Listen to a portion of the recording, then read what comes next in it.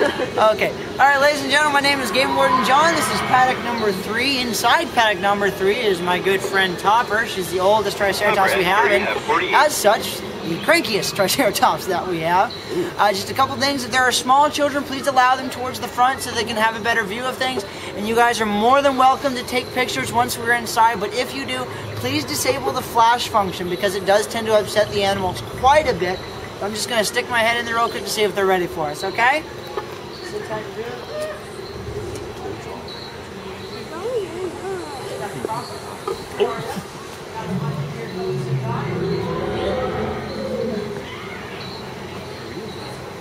Alright, well come on in, guys. All the way in and to the left, please. All the way into the left, my friends. All the way down.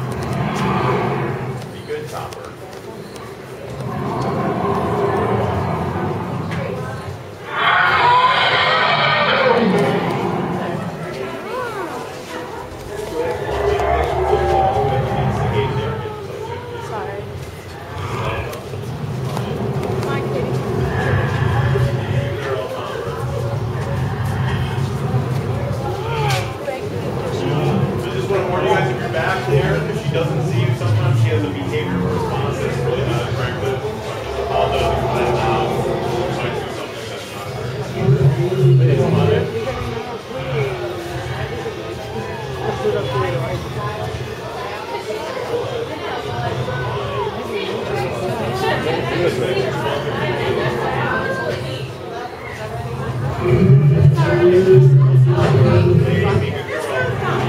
Ladies and gentlemen, I want to invite you all, or welcome you all here to our Triceratops.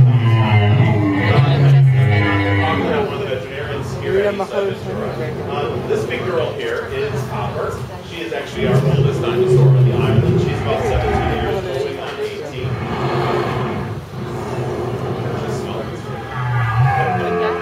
And being the oldest Triceratops, she's actually the matriarch or leader of her herd. And knowing that, she does get kind of upset when we separate her for short periods of time to do these observations, so hopefully she'll be into this behavior. I do want to welcome this time. If you have any questions, feel free to ask me anything about our Triceratops or any of the other dinosaurs that we've been here. There's 16 different dinosaurs.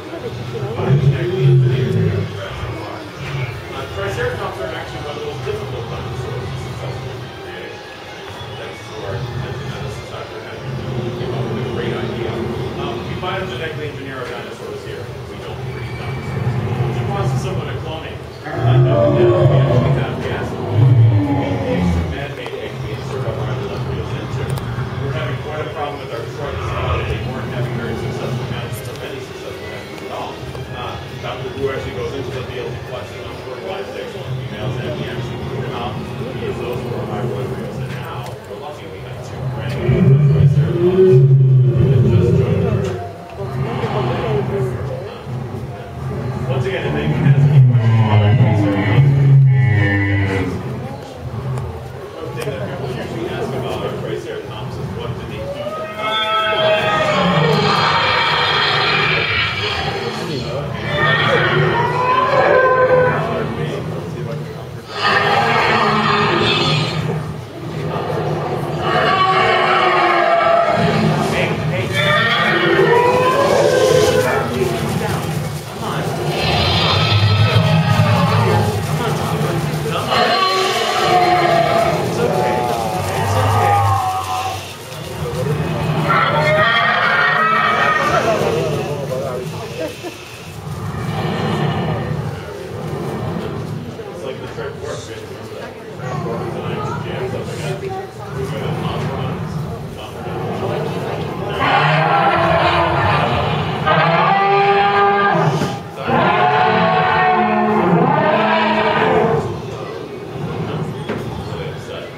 That behavior that you just witnessed, she's not really yelling and being upset. She's actually calling out to the other 18 Triceratops that we have here. We have some people on the check to make sure that they're all around her.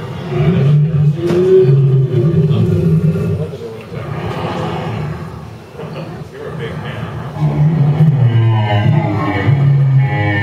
You guys know what Triceratops means? The word Triceratops? Very good. It means 3-horned face, trying Triceratops. The full name of this species is Triceratops encounter, which actually means horrible or terrible creature face, but as you can see, there's really nothing terrible about these amazing creatures. Do you guys have any guess of what type of things she would have eaten back in the late Cretaceous? What do you think she would have eaten if she was a yes, she's very good. She's an herbivore. You guys know that back in the late Cretaceous period, there were no grasses. So what she would have was shrubs. Like palm fronds, virus, she has a very rough digestive system. She's capable of digesting even food. That large beak that you see, she can actually strip bark and pieces and put them off the trees and actually consume nutrition.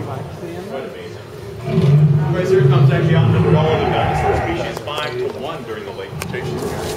So they had to have been doing something right.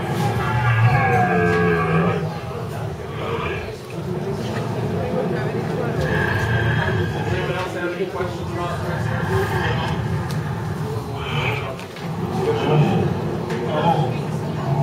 That's a good question. What is the biggest the Triceratops can grow? Right now, Topper is about 33 feet long.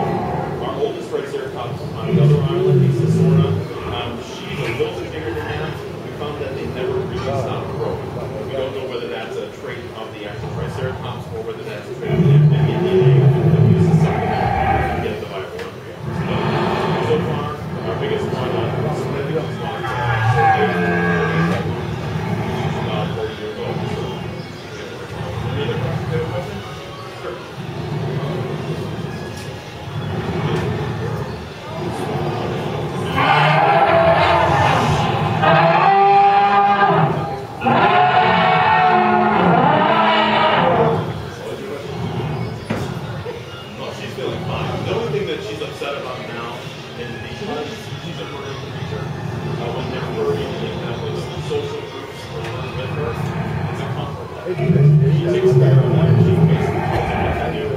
Triceratops, like any other horned animals like goats, they survive.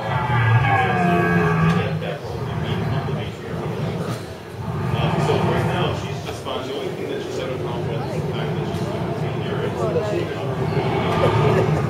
So this unnerves her quite a bit. That's why she gets upset.